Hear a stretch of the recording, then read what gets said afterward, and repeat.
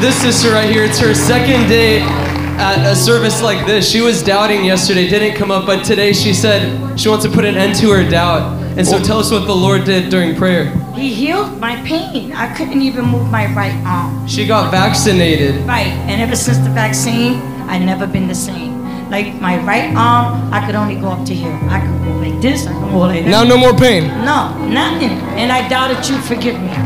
Honestly. The Lord healed you. Give the Lord a mighty hand clap. Enjoy miracles, and God bless you. What happened over there?